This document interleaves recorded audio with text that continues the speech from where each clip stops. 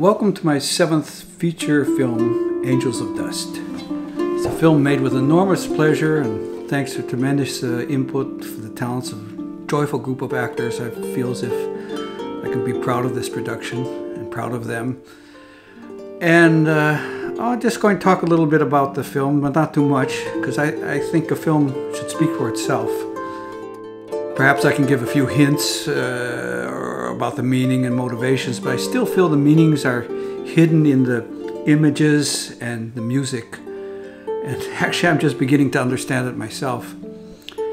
Anyway, I wanted this film to be driven by music. A small bit of the music is my own. The beautiful opening harp music, which you are hearing now, was composed and played by my friend Mark Harmer. And the rest has been licensed by young enthusiastic composers that have made their music available for almost nothing via the internet. Angels of Dust took its inspiration from old Greek myths. My mother, whose grandfather was Greek, ingrained these myths into me by reading them from a large illustrated book before I slept every night. You can imagine, you know, going to sleep with the head of Medusa being hung and Pericles with his sword, just to give you an idea how I fell asleep. Anyway, I have here some images of the Maenads, or helpers, of the Minotaur, bringing him gifts. The Minotaur was kind of connected with the idea of the god Dionysus. So we really don't know exactly too much about Dionysian rites, apart from the fact that there seems to be a lot of wine and sex, which gave me some inspiration for the film. And then the rites actually in ancient Greek history was the birthplace of tragedy and comedy. The inner obstacles to creativity, using a special technique. Well, as he says, it's details, it's all details. He liberates you. It's named Wine and Woman.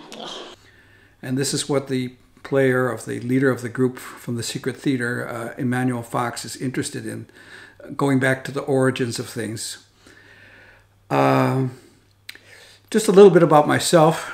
Something like 10 years ago, I traded in my painting brushes to become a filmmaker. Painting, as much as I loved it, didn't seem to excite me anymore. And I picked up a cheap camcorder, which just mesmerized me with this moving image. And this is what I always wanted to do, as early as a 17-year-old, when one of my greatest friends, Dennis Lang, introduced me to French and Italian cinema. There he is, the guy who guided me through almost all my features, right up to the beginnings of Angels of Dust. He died about a half a year ago, and this film is dedicated to him. The film premieres in Mike's Badhuistheater in Amsterdam. Its director, Michael Lasoff, saw this film and he said to me, "This is the kind of film that people will want to see more than one time. It's a really good vibe film." So I hope you feel the good vibes too. And if you do, I have a feeling I've done the work I wanted to do.